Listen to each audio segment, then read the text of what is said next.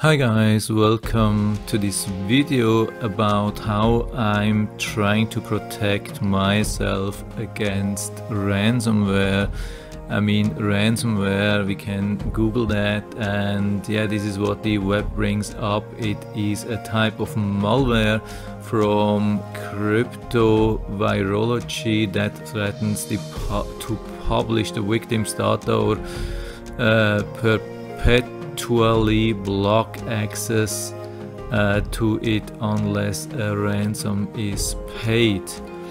Yeah, that's the worst thing actually, to block access, and that has happened in the past definitely for individuals and companies, and some had to pay ransom.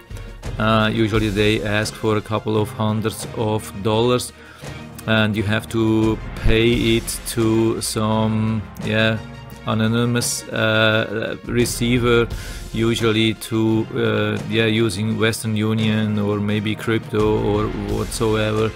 But the result is that not everybody gets a key then to unlock the computer. Some pay and the computer is still unlocked, so there's no guarantee that you will get your data back.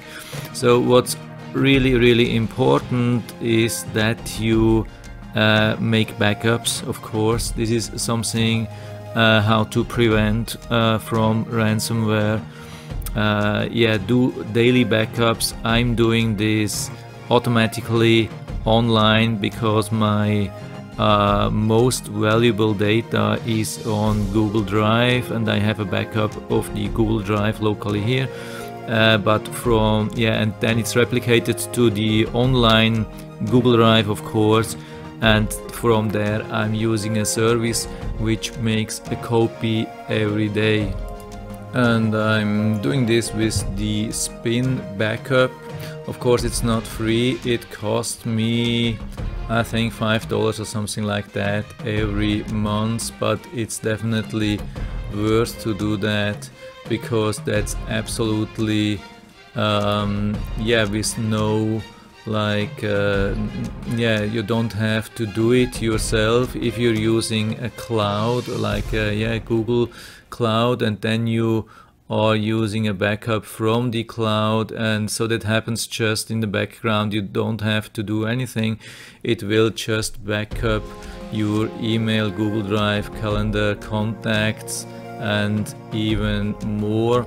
Of course, there's not much data to backup. I think it's limited to 50 gigabytes or something like that, but usually if you have just like office things or emails or those things, it shouldn't be a problem.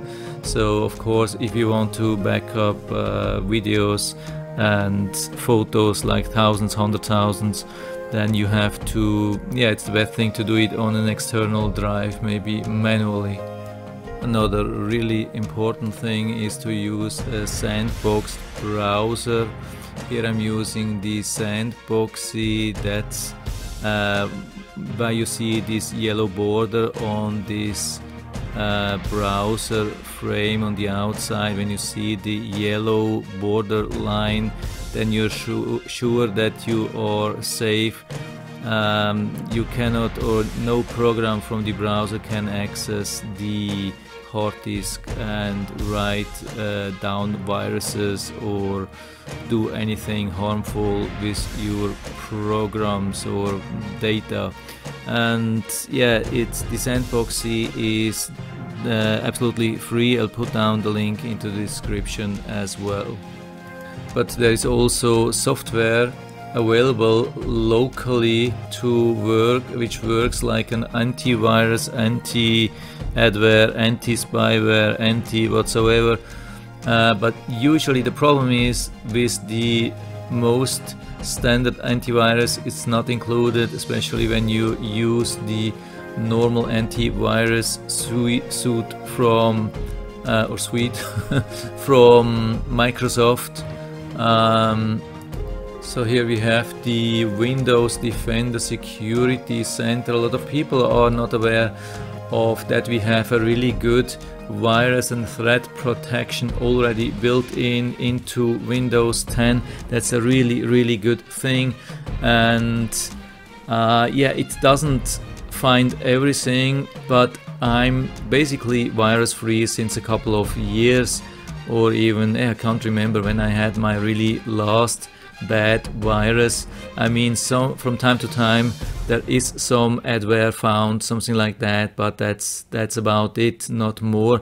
So make sure that you activate that. I mean, I think I had even better experience with using Windows Defender compared to friends which who are using like McAfee or Norton or other solutions, because sometimes they lock out the Windows themselves. So I think it's a really good thing to use the built-in system, and it has actually a really good reputation. I mean, my experience is really good, and I always recommend to use that, and it's free. And so when we are already paying for Windows, why shouldn't we use that? And what we get, the virus and threat protection, and I have just checked it and found this now. I haven't seen that in the news. I don't know if there was any news released to that. It seems that there is ransomware protection now built in this Windows Defender Security Center. That's an awesome thing. Just make sure that it's activated and running. So that's an absolutely good thing. And maybe that's the reason why the threat from ransomware has gone down so much. I mean, some people are doing backups and other things, or more carefully, but yeah, as you can see, there was a huge spike in 2017, and a little bit after that, also 2017. A lot of people and companies have had to pay ransom to get access to computers again, if they got access after paying the ransom. But now you see, yeah, there is every now and then there's a little bit of increase, but not extremely. So, but if you want to have this extra protection, I can recommend actually 2 additional software. So the one is from it is the Acronis. I think this is from Adobe. I'm not 100% sure, but I think it's Adobe. But anyway, yeah, they came out in January 2018 with their ransomware protection, and it is actually free, or it was called to be free, and I've installed then, or even earlier. I think I'm using it even longer, probably since 2017, and I have checked now, as you can see here, there's still a personal free data protection, and yeah, it says Acronis ransomware protection just released free, and you can download it, and I have it here. It's running all the time in the background on my system. I've never had the impression that it's consuming too much CPU storage or whatsoever. The only thing which I have found is that it causes a little bit, or it consumes a little bit of bandwidth.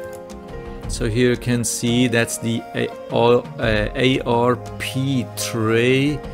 That's also anti ransomware protection. It's 10 kilobyte, I think. Yeah, that's probably 10 kilobyte per second, about 0.1 megabits per second, if I'm not wrong. And here again, that's another thing of the same software as it looks. So another 0.1 megabits per second. I mean, it's not huge, but it's there, and it's there all the time. It's a little bit annoying. I don't know what they really do. I've never found out what they are really doing. I hope they are not causing any damage, or yeah, I mean, not like copying private data or something like that, but it's there all the time. You can't stop it. Maybe I'll talk to support anytime. Because it's a little bit annoying, but it never caused really network congestion or something like that, so I'm not really worried about that. But there is also another software which seems not to use so much bandwidth. That's the Malwarebyte anti ransomware, but it's a beta. It's 0.9 something version, but it's still operable, and it says your system is protected, real-time protection, anti-ransomware protection is enabled, and I haven't found any network usage, or not really noticeable from this thing. If you are worried about too much network being used, so maybe you go with this, but it doesn't have an official release. It was released, I think, 2016-17 or even earlier. It probably has never been updated. I think there's an update, but you have to pay for. That's the last version which you don't have to pay for. But I mean, Malwarebytes have a really good reputation. Maybe if this is your favorite, there's still a link out there to get this beta version. So that's a German site, chip.de, but it's the only really download site from tools which I really trust at the moment. And here they say that it was released in 2017, probably really after we had this really huge spike in ransomware, and they put out this beta version, and it's a really good thing. I mean, unfortunately it's German, but you can translate it and read, and the good thing is it's a generic thing. It doesn't actually need updates. It is just like monitoring your system and looking if a lot of files are being encrypted, and if that happens, it will stop this process. And so actually it's very generic. It doesn't need really to be updated. So if we assume that this beta version was already working perfectly, so we don't actually need an update where we have to pay. So that's maybe another thing for you to download. Don't click on this blue thing, download, click on manual installation, and then you get to another website. And now on the second page you can click on this blue thing, and after some time it will, I think you have to watch a video. Alexa, mach leiser. So I just turned down the sound of this advertisement here, but at the end you can just click on here and then it will download the installer. But maybe you can get it also from another site, but we will definitely put down this link as well into the description. So I mean, I have this triple protection here, but I mean, ransomware is really the worst thing what can happen to your system. So I mean, it's you can call it paranoia, but at least in 2017 it was so bad. I decided that I need some additional protection, and it didn't hurt me. I never had really slowdowns of my system with this setup. Maybe I could reduce maybe to the Windows, and one additional thing which probably would be the Malwarebyte, because the Acronis uses a lot of bandwidth, but on the other side we have the official version for free. So anyway, I mean, it's your decision what to do. I just hope that I have been able to give you some ideas how you can protect your system a little bit more than just with the standard antivirus or something like that. And yeah, if you have any questions or comments, just write to the comment section below, and I'm always happy to talk about these things. And if you liked the video, give me a thumbs up, subscribe my channel. Thanks for watching, and see you next time.